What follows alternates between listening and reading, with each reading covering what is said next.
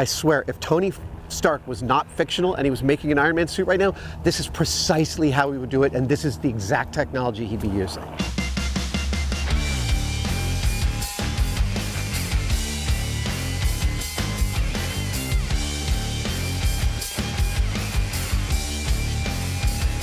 It feels like wearing a massive wetsuit. We are in Hayward, California at an airplane hangar, and I am learning to fly. My friend Richard Browning, his company Gravity, is the inventor of effectively Iron Man jetpacks that he wears on his arms and his back. It's hot, it's incredibly noisy, and it's absolutely magical to watch him just bring in his arms and rise off the ground as if he's just sort of hanging from a string. I'm literally like less than an hour from putting on a rig and starting lessons and how to do it myself, and I'm like a kid in a candy store. All of this is part of a new show I'm making for Science Channel right now, and it is, people saw me for 14 years on MythBusters, doing absurd things, trying stuff and testing stuff, and this is gonna feel very familiar. This whole episode began because I did an appearance at the Colorado School of Mines. And I said, we got these big 3D printers that can print titanium. And I was like, really? And they said, yeah, if you want to print something weird, let us know. And I was like, how about a full suit of Iron Man armor? He said he had a new show coming out focused on extreme engineering, and he wanted to 3D print an Iron Man suit out of titanium, which of course I said yes to immediately. We ended up partnering up with EOS, the 3D printing company that prints in titanium, to print a full, bulletproof, flyable suit of Iron Man armor.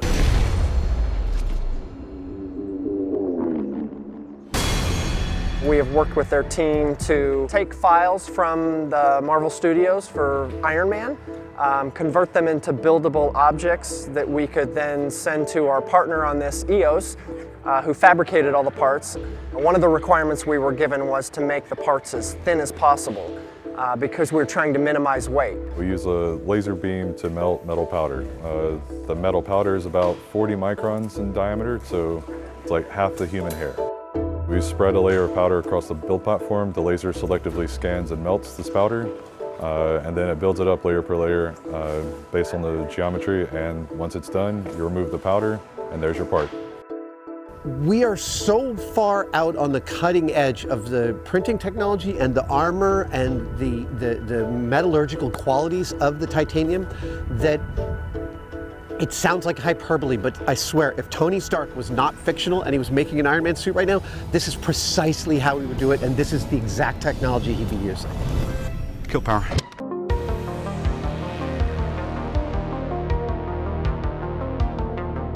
There's components made of titanium, there's components made of urethane, some flexible pieces. We also have fiberglass, we have some pieces 3D printed in nylon. I think over 280 parts for the whole suit.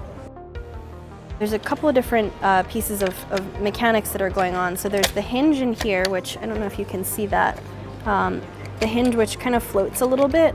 These will be tightened down once we're ready to put them onto Adam. And then on the inside here, we have this webbing which is going to actually come up and connect to, this will buckle in on the back, across the back of Adam, and these will connect to each other. These are urethane palms which have been painted to match. This is a completely jointed finger. And all of these files that we used were the original files for the Mark II suit.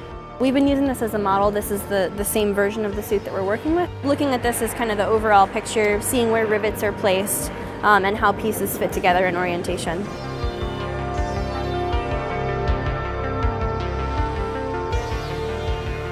I'm Richard Browning. I am founder and chief test pilot from Gravity, and we build 1,000 horsepower jet suits. When Adam first tries this, he will instigate start in the suit.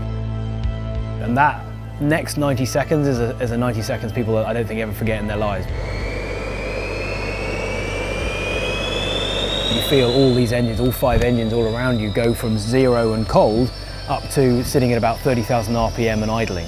And you can just feel this sensation of power. All we do from there is just progress to ever greater degrees of power, and eventually it'll be enough that if he's got the control, he should be able to vector it down and blow enough air downwards that he should come off the ground. And then after that, it's just all this intuitive sense of balance and control.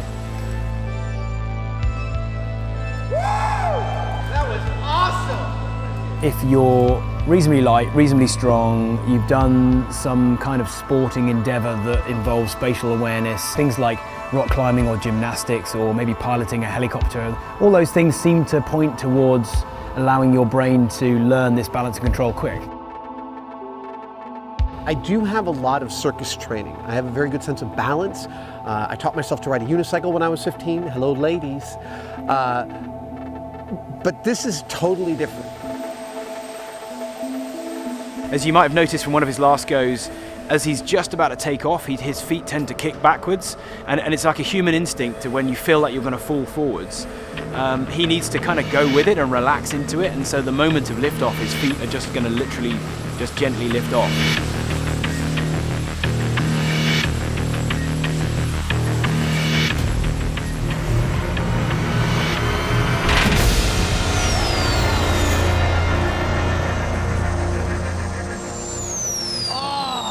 Well done. That was the most fun I've ever had with 1,000 horsepower in my whole life.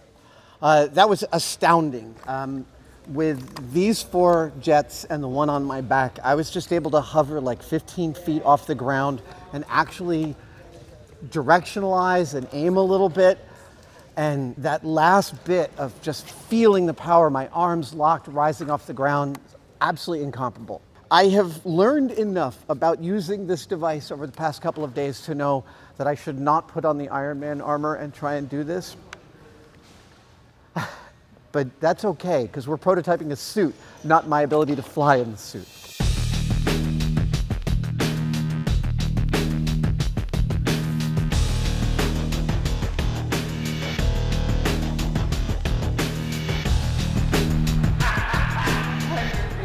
It feels like wearing a massive wetsuit, but it's cool. I'm amazed it's all gone on so well.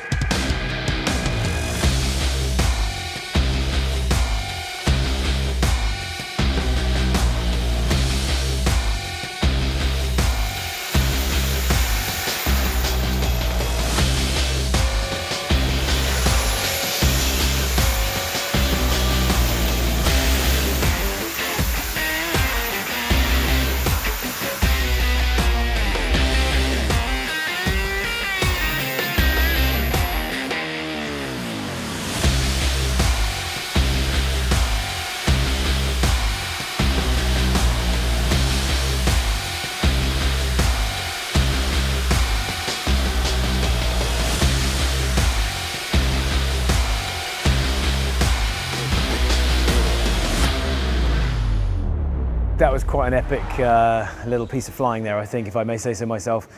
Wearing all of that weight, and especially wearing the helmet and being able to see virtually nothing out of those eyepieces. And thinking about it, I bend my knees a bit when I land, and I couldn't bend my knees. I just kind of landed in a really quite painful way. It's a very strange curve that's in the shin part of the suit. I don't know why. I'm sure it looks really cinematic, but my shins don't have a banana-like curve, I'm pleased to say. I've driven everything from an Indy car, in which I didn't pop the clutch, to a Zamboni, but I have never tried a device like this. The number of different things and threads and connections that came together to make this work, including my friendship with Richard, it's like this perfect kismet.